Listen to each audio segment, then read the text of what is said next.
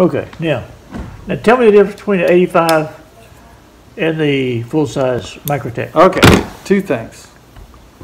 These are 85s. Of course, they're the same size. And they have aluminum handles. These are aluminum, nicely rounded. These are modern. Yeah. Same with different blades. I like that blade. That's Tanto. Is that Tanto blade? The Tanto blade. Tanto blade. And this is the upswept. I can't remember the exact name of that, but that's black. The problem with the black is I have problems with it opening boxes from Amazon. Cardboard is hell on knives that have this coating on them. Yeah. And so it'll actually kind of wear that coating down. So whenever I buy new ones, I won't get the black coating. Okay. But the black coating is really sexy when you first get it. When you first get it, but this one, but you just, I kind of like this. I think that's great. That has a lot of energy. That spring is really, feel the difference how soft that one goes out now. It might be because I've had it longer, but this one, it's got a pretty strong recoil. Yeah. And what's cool about the Microtechs is that you can open them, and if it deploys in your pocket, it's not going to put a hole in you. Yeah. It doesn't have that much. Yeah. Energy, but it just won't even go through a piece of paper hardly, you know. Yeah, I suppose mine's like that too, but yeah, yours is. This thing is, I like it just because it's got a big old honking blade on it, you know, and I can do all kinds of cut wood. I mean, and you won't, if you lose it, it won't kill you, it won't break the bank. That's right. And they still sell these. They're $30. Yeah. And they.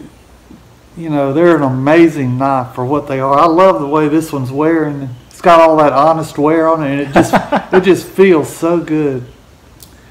It really feels good, and it's the same thing. Like if you get it full of crud or something, it'll you can just take it apart with a screwdriver. Oh, have you done that before? Yeah. Yeah. It's got these little hex screws, or what do you call, not hex screws? What do you call those?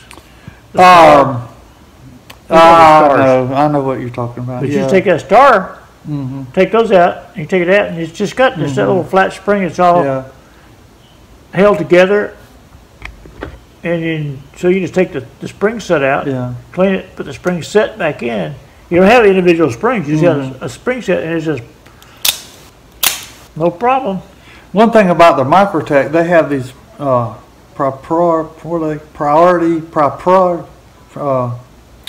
these screws that they make. Proprietary screws. Yeah. That you have to buy their own. You have to buy the screwdriver. Yeah.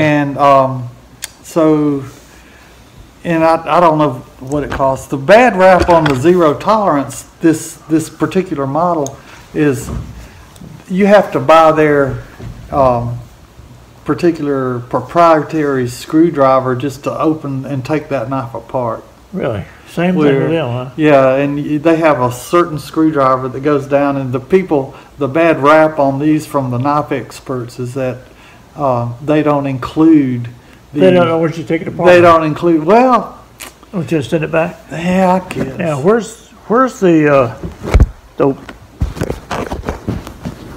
the one with the, I was thinking about the Beluga. The Beluga, that's the green one. Where did it go? Where did it go? Oh, there it is. I was going to check your drawers. Okay, show me the Beluga again. This is the Beluga. It just flips open. By really good solid blade. And you say this is something like $60? By Bestech, $50. $50. $50. Bestech. Bestech. And anyway, and this has a great feeling about it. I like the finger grooves on it. It's strong. It's got nice jimping up on the top. You can hold it different ways, you know. Yeah. Well, good. This will be our first mini review. And this is a liner lock. The Lionsteel in the box, it comes with its own little specialty opener, so they want you to be able to take these apart. It's got the screwdriver with it. Yeah, the screwdriver that's designed just to get right into that bearing to open that up.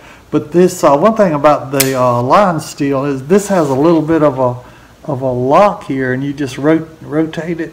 Oh. And then that way it will not close down. You can't close it. Now that I haven't seen that on a knife before. But then you open it back up. Oh, so you can lock it open. And then that way it can't close on your hand. Ready to go. Yeah, so the only thing about that one is a little bit slick on the handle's a little slick. Yeah. Still a beautiful knife though. That most of the time, I mean, I'm not gutting deer or anything with it. It's just opening boxes from Amazon, you know. Yeah. But it's opening boxes of knives from Amazon. You got it. Okay.